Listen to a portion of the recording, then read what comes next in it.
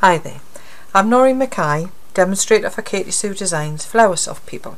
Today we're going to be making this exquisite card which has been printed out from the Floral Designs for Card Making. Beautiful lily design.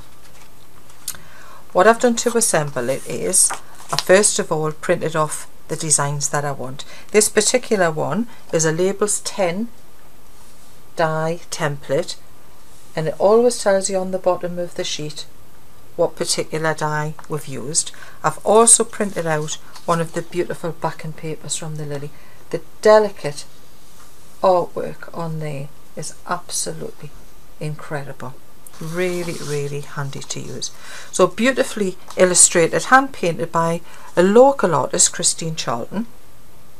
So what I've done is I've already used some of the backing paper to use it as a base for the easel card, and I've also used a little piece on the top there that I'm going to mount the actual topper onto.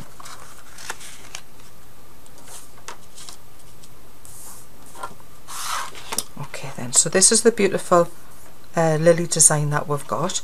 I'm going to be using some Memento ink and this range of sentiment stamps. There's 2 in the set, and it's the Floral sentiment stamps. Nice clear stamps, so you're in no doubt as to where you actually can place your sentiment. So even pressure, and you get a beautiful result time after time. What I also want to do before we go any further is I'm going to use some of the black ultrafine. We need to be using our glue, which is the Flower Soft glue. It dries very clear, but also importantly it dries very firmly onto your cards. So tiny little dabs of glue in and around where we've got this detail of the little spotting inside the lily, and you'll be able to see just how little glue I'm actually using there.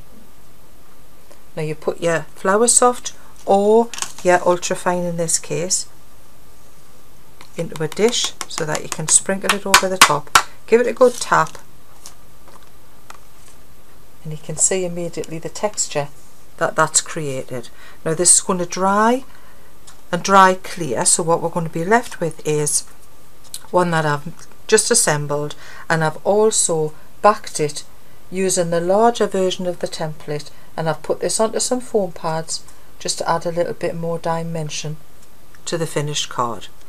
Once it's dry, what you can do is you can just give it a light rub to take off the excess, and what you're left with is the beautiful textured result using your ultrafine.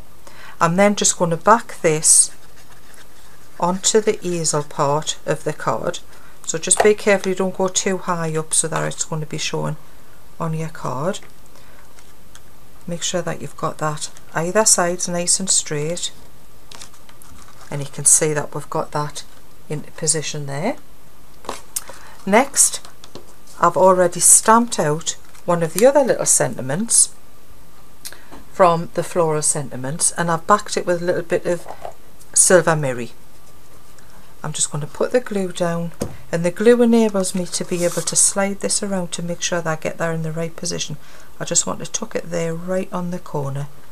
You'll see that I put a little gem on the end of the sentiment. What I've also done is, again, some silver mirri, and I've used a couple of the little additional flowers.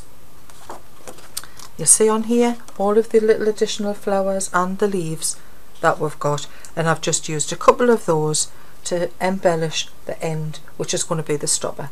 I've got foam pads on the back, and this is what's going to stop the easel from sliding too far forward, so you can see that that's going to result like that. So then, just to finish it off, what I've done is I've just cut into a couple of the petals, and what that does is it enables you to add a little bit more dimension by just lifting them up and bending them. So you can tuck those ones at the back, but you can see how if you just bend that it stops being flat and inanimate. Just push it up, and then with a little bit of glue on the back. We can then just place that into position. I'm also going to use a couple of the leaves, and again, rather than just have them flat like this, just bend it. So you can see there that I've just bent that up, and I'm just going to put glue right on the tip of that leaf and just tuck that into position underneath the flower. Exactly the same thing. A bit glue on the end of the leaf and tuck that in position there. Simple in application, but I'm sure you'll agree that that is a really stunning card that you'll have been proud to make, and the recipient will be absolutely thrilled to receive. Hope to see you again for further demonstrations.